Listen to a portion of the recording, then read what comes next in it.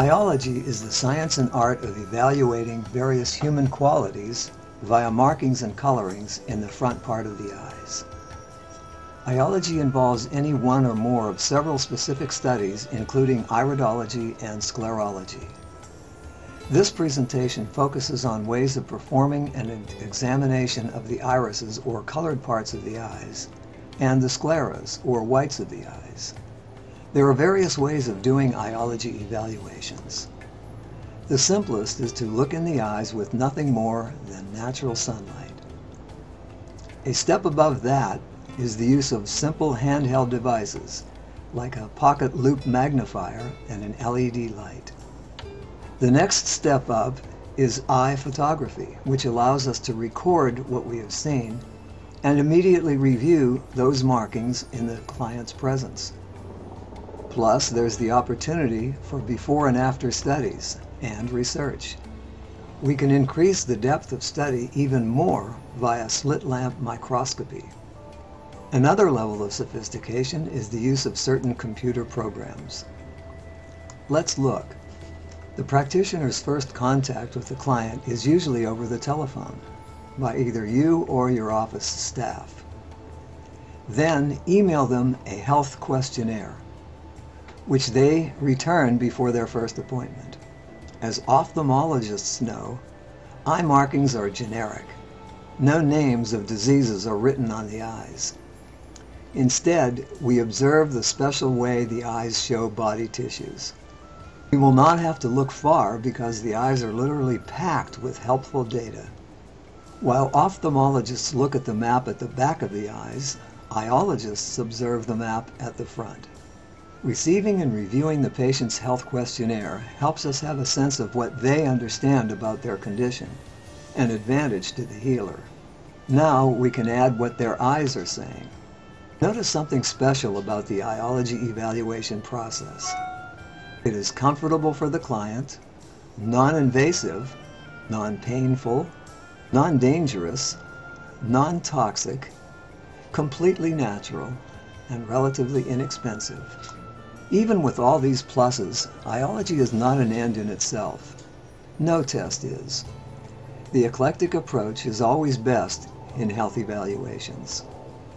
The smart healer uses every data source available: blood tests, surgery reports, MRI, X-ray and CAT scans, notes from chiropractors, acupuncturists, massage technicians, and so on.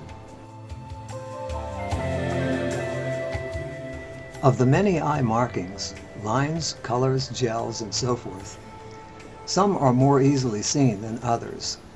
Many sclera signs need no magnification, but most iris markings require at least a little. If none is available, place the person near a bright window or other area with plenty of light in front of them. Sit slightly diagonally across from your client.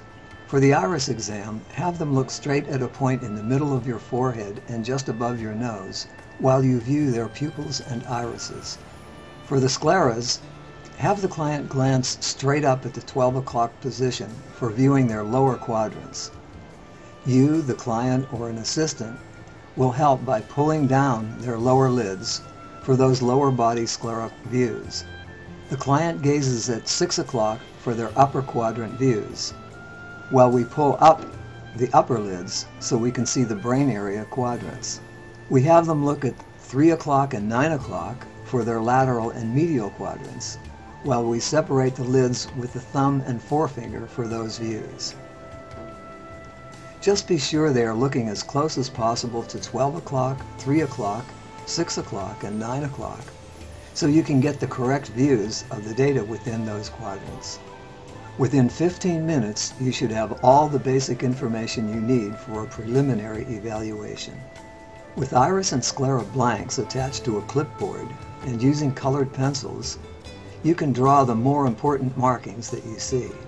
Then compare their intake data with what you just saw in their eyes.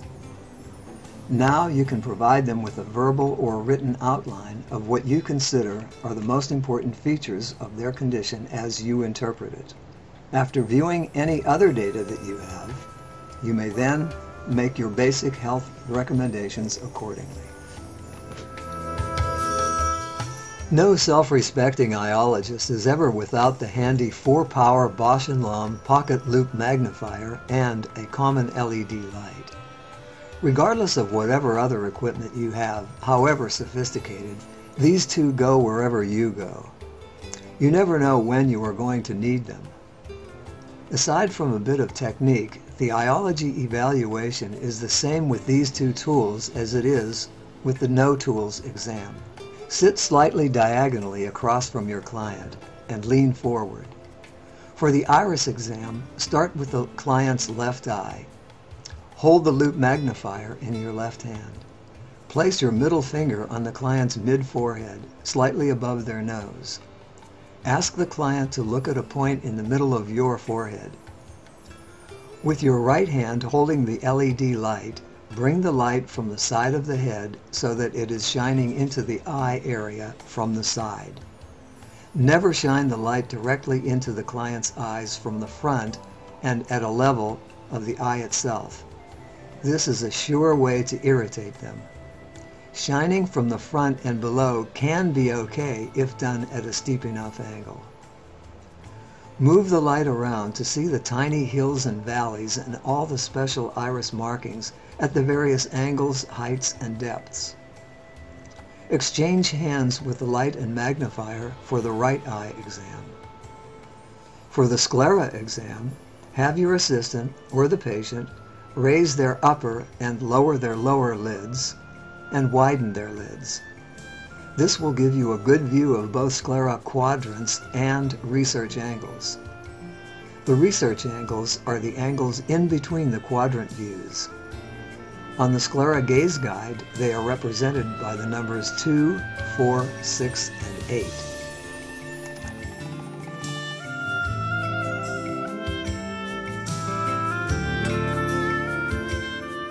In the manual photo exam, we use a quality off-the-shelf camera with a macro lens, plus a specially made lighting system that is usually attached to the front of the camera lens.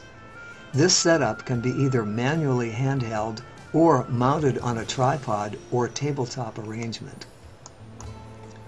The term manually handheld means you hold the camera freely, usually with your elbows and your client's elbows supported on a table. Sitting diagonally across from each other, the patient places their chin on the ball of their right palm while their fingers cover their right eye. Their left thumb and forefinger, or those of your assistant, are used to separate the lids of their left iris for the left iris photos. Reverse this process for the right iris photos. Just before the photos are taken, make sure the patient's head is in the proper orientation. Always check the view screen on the back of the camera for photo clarity, angle, brightness, and so on. Take one or more of the same images if and as necessary. Here is your checklist for the irises.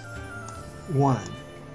Is the client's face in a vertical plane, or is it tilted forward or backward, or to one side or the other?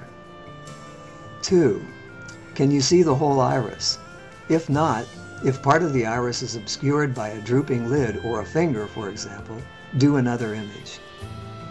3. Is the image centered? That is the patient looking straight ahead into the center of the lens? If so, you have the best chance of getting the best photo. 4. Is the image clear as you look through the eyepiece of the camera? If not, you may need to adjust the diopter switch near the eyepiece, slightly move closer or further away from the client, or simply use more light on the eye. As soon as you can see a sharply focused image, take another shot, or as many more as needed to get a good clear one. 5. Point the camera's reticle or crosshairs at the middle of the pupil before taking your iris photo. 6. Is the lighting correct? That is, do you have the right exposure for this iris color? If the image you have taken is too dark, it will be harder to read the eye markings. Adjust the camera's exposure setting accordingly. For example, A good aperture setting for the Nikon D3200 with a 102mm lens is f/29 for blue irises.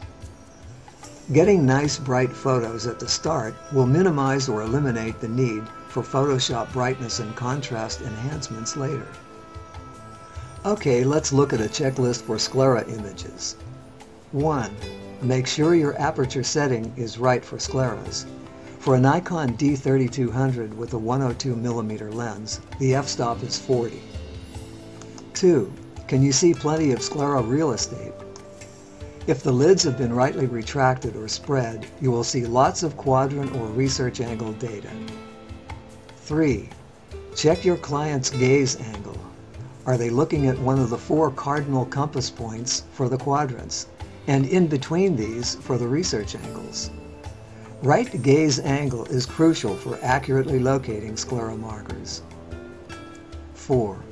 Be sure to take your research angle photos. They can provide many needed special details. 5. Are you pointing the camera reticle or crosshairs to the right part of the sclera so that at least some pupil will be available in your finished photos for accurate marker map locating?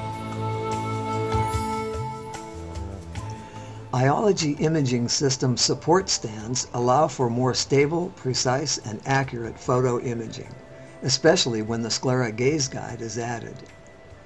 With a tabletop setup, the patient is seated at a table with their chin placed on the tabletop's chin cup and their forehead against the headrest.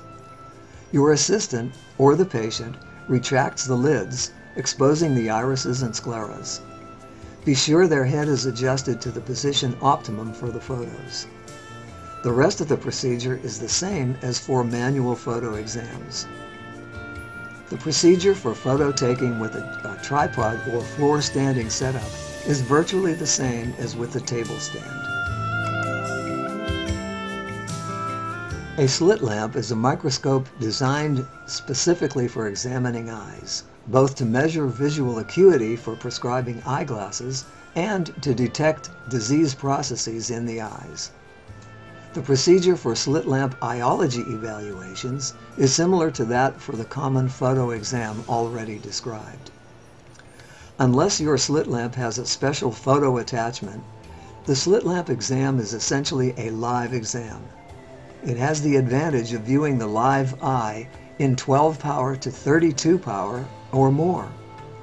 Viewing a live eye through a slit lamp is a truly delightful and exhilarating experience for the eyologist. In another video, we further explore slit lamp evaluation technique. Our written document called Conducting an Eyology Exam has more elaboration and certain details unable to be covered in this presentation. Contact us at eyology.com for a copy.